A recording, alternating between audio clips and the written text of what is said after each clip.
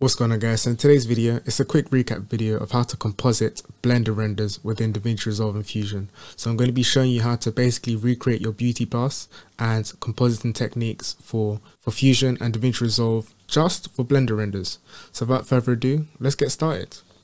This is a recap, so if you want a more in-depth tutorial, then click the link in the description and I'll walk you through step by step, literally step by step of everything to do.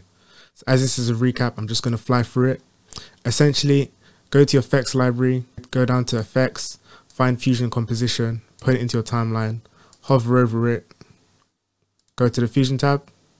Perfect. Then what you're going to need to do is press Shift and Spacebar. This brings up this menu, which is kind of like Shift A for Blender.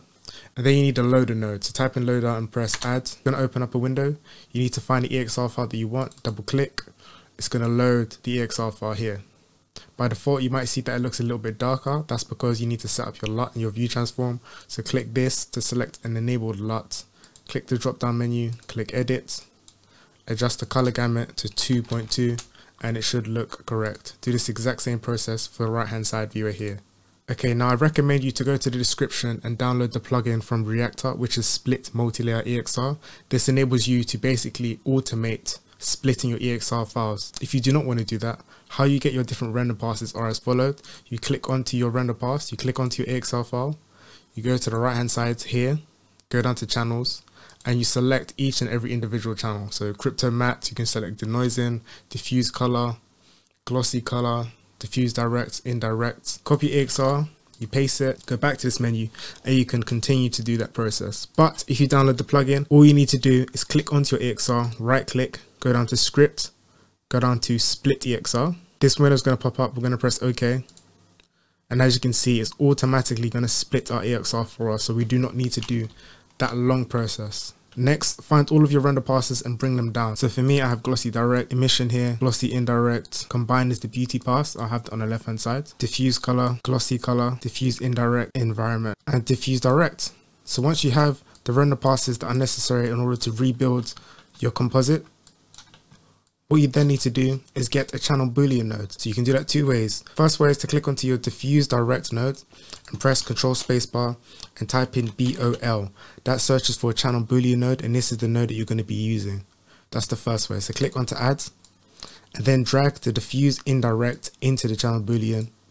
Press 2 on the keyboard, you can see it on the right hand viewer. Then go to the right hand side to operation and change that to add. Then you can press Ctrl C and Ctrl V to paste that channel boolean. Grab the diffuse color, put it into the new channel boolean and change the operation to multiply.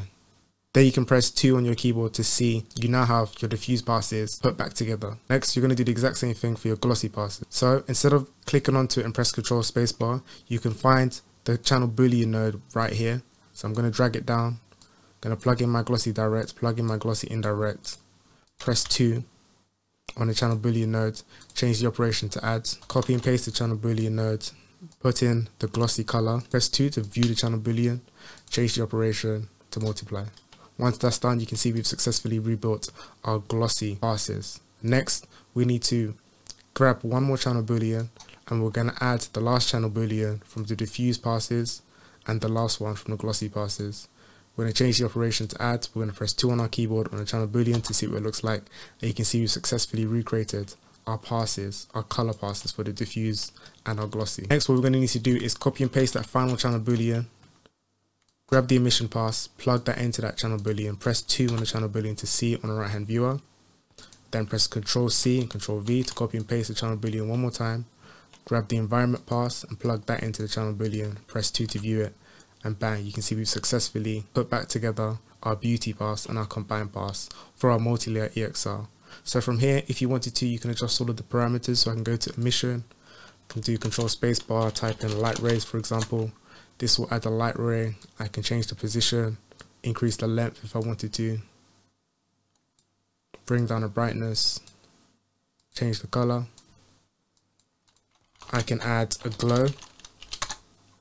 And then we have a glowing image as we would have if we were in, say for example, Blender doing compositing. We have all of the controls for compositing that we would have if we were in Blender, but with all of the flexibility and nodes that we have within Davinci Resolve Fusion. So again, you can play with this, and then once you finish, this is important.